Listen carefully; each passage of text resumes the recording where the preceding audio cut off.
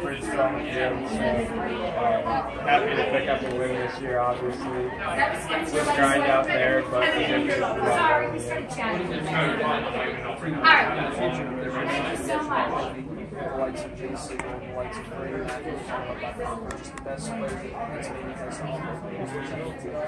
I mean, putting my name on the trip means a lot. It's a big confidence booster for obviously this summer, and just getting another win under my belt. Every experience is different, so it's nice to pick up the different ones and learn from them.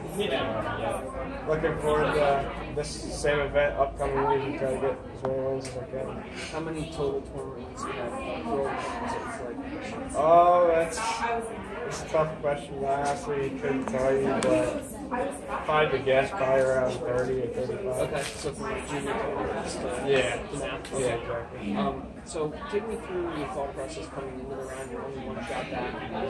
You're playing right next to the final pair. I know you're going to know basically what you have to do. Yeah. Take me through your thought process coming into this, getting ready to hit the ball. Honestly, if I were to pick a position to be in going into the last day, it would be one shot back. I'm a player who likes to come from behind and kind of, as my mental could say it, putting a foot down on the opponent's neck. Just kind of, I like coming from behind and being able to push, and then once getting that lead, kind of roll with it. So I had a good friend on the back again. Made it easy to stay calm and everything. We had a good warm up, and I was just excited to get the day started. Was that having someone knowing that helpful to you, or I saw you out there kind of having to direct him a little bit around? Was that just kind of a way for you to just enjoy yourself and not be so stressed about it? Yeah, absolutely. It really does kind of set you down. I mean, having him on the back, it honestly takes all the nerves away. You're just in that position, you're playing with a friend who's kind of just walking along and doesn't know anything about golf. So it honestly, it makes it funny, and it makes it a little more enjoyable. So. What's your name? Can you spell key holes that I saw, and then we'll go back through your scorecard, go through your birdies there. Absolutely. Take me through number 11. You made birdie there. Okay. You rolling about, I would say, a 15-footer or so. At that time, how important was that for you to just kind of keep the momentum going, because you missed a short birdie on 10? It was very important, like you said. Honestly, the whole front side, I was striking the ball really well, just not getting really any birdie putts to drop.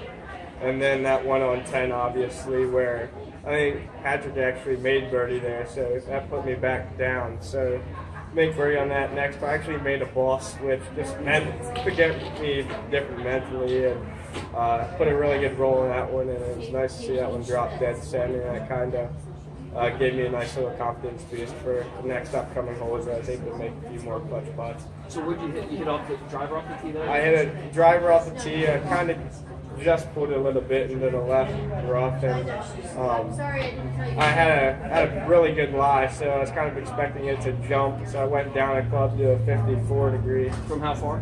From 125. Okay. And it did exactly what I expected. Jumped and was able to fly it just on the front of the green, let it release a little bit, 8 to 10 feet. So okay. It's nice to see the shots be executed how you drew them up. Exactly. But then 12, you don't get a break there on the left side. Can you just take me through that whole process? What was going on out there? So I kind of ended up hitting another drive left that ended up settling in a hole. And when we felt around in the hole, there was no sprinkler head, but there was a tree trunk. So we wanted to get it rolling just to see if we could possibly get a relief, considering it could have been considered ground under repair. Obviously, it wasn't marked at that time. So I think it kind of helped. Going into it, I just kind of prepared mentally, thinking I wasn't going to get relief just that way. So I'd get my hopes up and then be brought right back down. So either way, I was kind of just allowing them to do the rolling and take whatever happens. Ended up having to stay in the hole. So mentally, I was still in it. Was able to hit it out and get up and down. This was, again, a really big spot, making par after that birdie. So was it like where a tree stump used to be, and there was like a little crater kind of thing?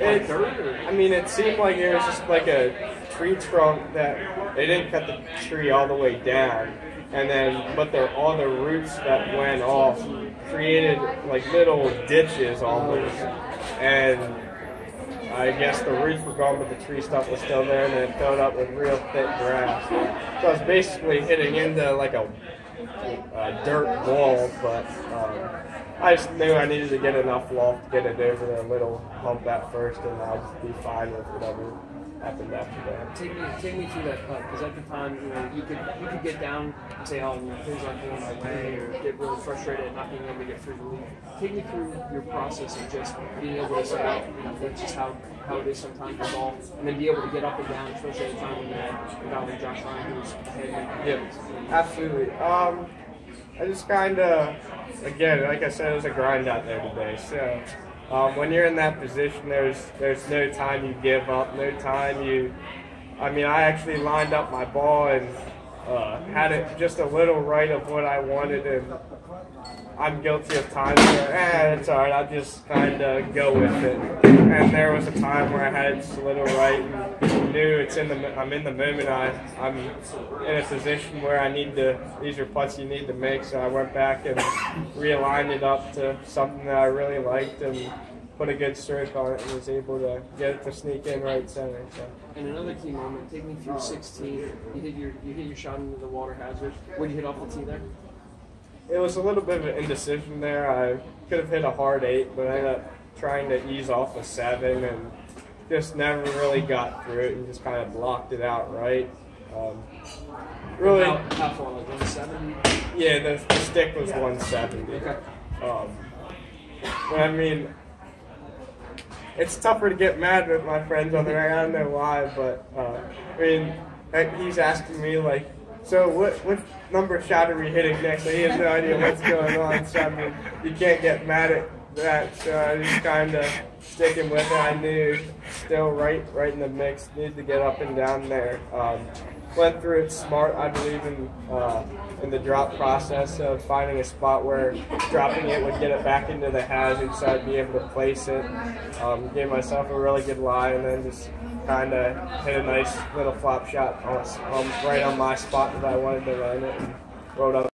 Right in the trees there, you punch it out to the left side of the green, able to get up and down. You talked about your momentum enough. We'll move on through that. But what did you punch? What iron did you punch on the inside? I hit a 4-iron out of the trees there from 120 to a stick. I knew it was going to be very difficult to get it on the green there. I was honestly just trying to put it exactly where I did, just left in the green and give me some green to work with. Well, did you know where you stood when you stepped on the 18th tee?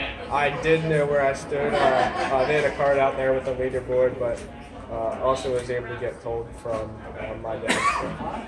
So when you're on that tee shot, knowing you have a two-shot lead, does your thought process change what you're hitting there? I know you ended up playing driver, but does your thought process change at all there? It did a little bit. I was thinking about hitting a 3-iron off the tee, but I figured there. I don't know. At that point, there really wasn't.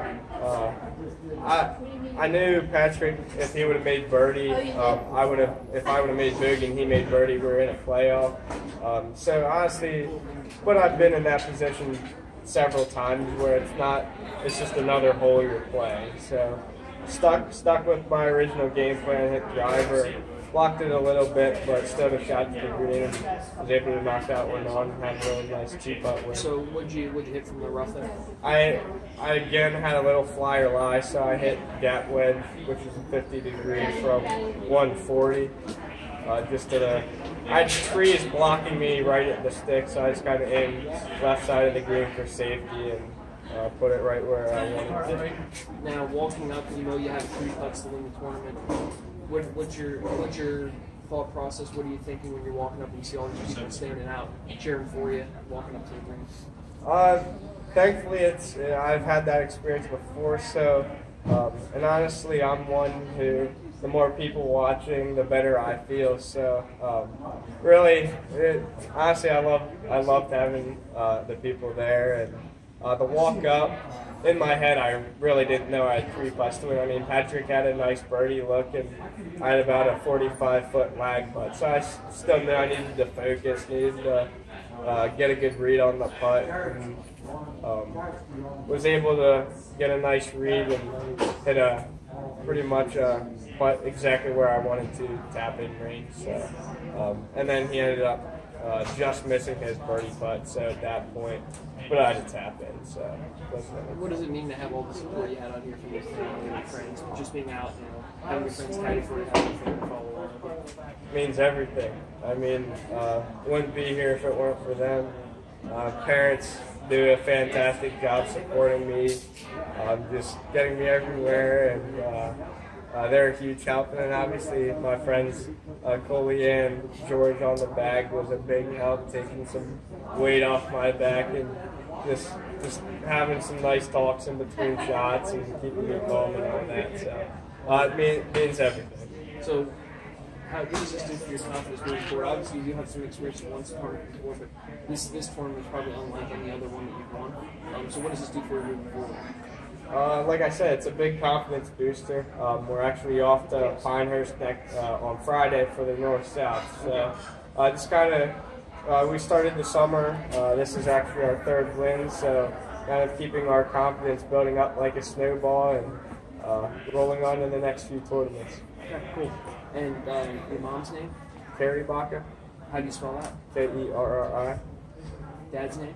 Kevin, Kevin. Okay. And then I'd like to also give some credit to my swing coach, Ray Carrazzo. Ray, R-A-Y, spell the last name, please. Carazo. Carazo. And then mental coach, Mike Carrazzo. Are they brothers? They're father, son. Okay. And where are they out of? Florida. Okay. Where in Florida? Ray is in Sorrento, which is about an hour north of Orlando. That's S-O-R-E, or 2 R's. S-O-R-R-E-N-T-O. Okay.